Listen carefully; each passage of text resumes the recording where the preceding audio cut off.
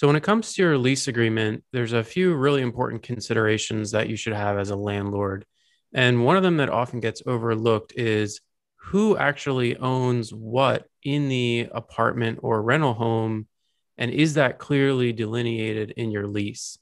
So when you rent your home or apartment to a prospective tenant, it may be obvious to you that the refrigerator and the range and the dishwasher are provided by you, the owner, and are to stay with the house. But you might be surprised to find that many default lease templates that you find not a spot for you to clearly state that. So we encourage any landlords, and of course, we have this in our standard lease, that all the appliances should be specifically outlined in the lease agreement and noted as to who owns what. Tenant moves out and they take the refrigerator as they're backing up with the moving truck. You can actually say, hey, no, actually, right here you signed that we actually do own that refrigerator. And then conversely, some property owners prefer to provide properties without appliances in them for one reason or another.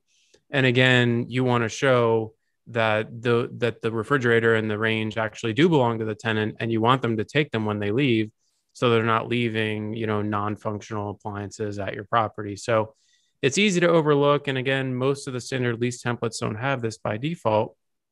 It's actually really, really important to protect yourself as the property owner by clearly showing that in your lease. And we have it. We have just a nice, simple table that we copied and pasted out of Excel that you can, sort of update as you're completing the lease for each individual unit. Very straightforward to do something similar for your own lease. I hope that's helpful.